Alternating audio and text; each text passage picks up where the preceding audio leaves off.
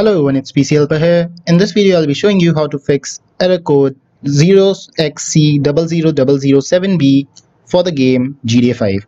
A lot of users have been complaining about this issue, and this video is a part of the series in which I am showing how to fix various GTA 5 errors. So this video is a part of that series only. So let's get started without any further ado. It is really simple to fix this problem. There are two steps. First step is clean booting your PC. It is necessary because sometimes just clean booting your PC may fix these type of errors. Second one will surely fix it, but I recommend you to first clean boot your PC.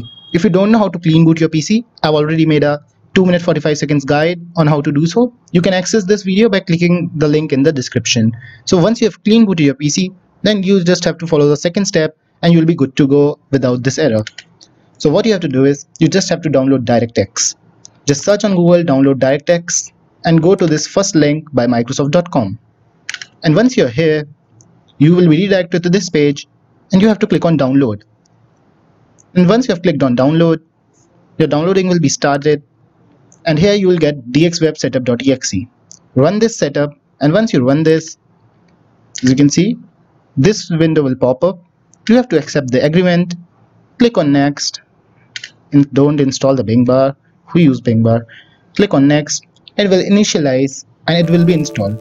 And an internal system error occurred, please refer to DX error. So I know why this problem has occurred, because I've already installed DirectX on my PC. So installation has failed on my PC. But try it on your own PC. I will surely install it. And if you're also facing this issue, then you can write in the comment section. I will dig more into this topic and surely help you out. So I hope this will fix your issue. If you like this video, please hit the like button below, and also don't forget to subscribe for more. Thank you and have a nice day.